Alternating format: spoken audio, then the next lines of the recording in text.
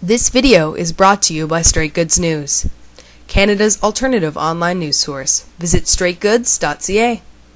And starting on December 14th, the rail services of last year, rail services along a portion of the trip between Montreal and Gaspé have been affected by the closure of the bridge crossing the Grand Oaks River in Champlain.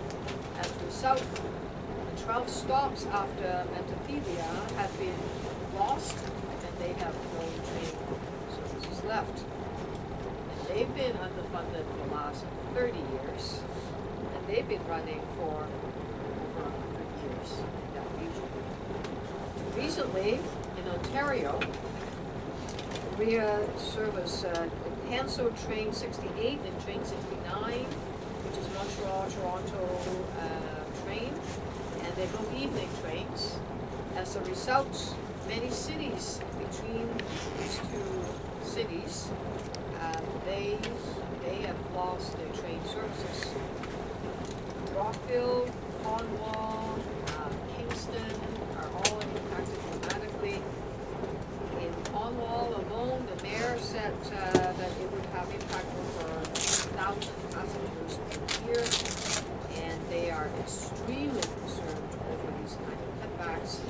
Because for a business person, if they have business during the day, they want to attend retreat, they want to go to work, and then return in the evening. They're not able to do so because the last train will probably run at around 5 or 6 o'clock, and well before they can actually make it there. The Cornwall Chamber of Commerce has done a survey showing that 90% of the businesses felt the cuts would have a definite or possible hit in their operations. Business commuters in Kingston also expressed some concerns. So we're here calling on the Conservative governments to invest in rail infrastructure so that we can restore some of these services cuts. We have noticed already the rail services across Canada is minimal. Any more reduction would make a mockery of how this country was created when we built a railroad across the country for being able to connect west to east and create Canada. My colleagues will talk about the specific local impact caused by this. I'm Randall Garrison. I'm member of Parliament for Esquimalt-Juan de Fuca on Vancouver Island. I'm here with my colleagues to help call attention to the federal government's neglect of rail infrastructure in this country. The ENN passenger rail service on Vancouver Island stopped in May, and the subsequent bus service ended in August. The reason for that was neglect of the rail bed. The federal government allowed the previous private operators not to make the necessary repairs over time.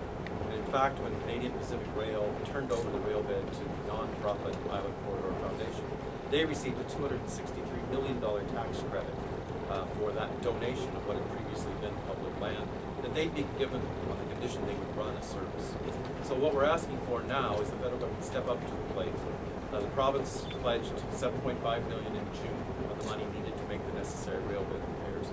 We've heard nothing from the Conservative government since that time. Even more disturbing, in November, the lead cars that provided the service were shipped off Vancouver Island. So now there's a serious concern in my community about the future of the rail. So what this has really done is not only taken away an important economic development tool, it has also placed additional strain on the island highway, which is already congested and increasingly unsafe.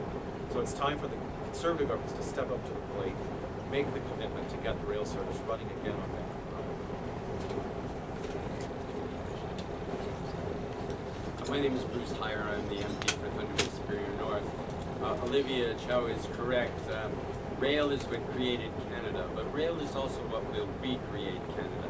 It is the transportation of the future. It's ecological, it's energy efficient, it should be cost efficient if the charges by CN and CP and other rail bed owners were reasonable. We lost our North Shore Rail on the North Shore of Lake Superior 20 years ago by another Conservative government, Brian Mulroney. It's time that this Conservative government brings back Via Rail coast to coast, 2 lines in a service that's restored, not thanks so much to Olivia Chow for taking the lead on this important issue.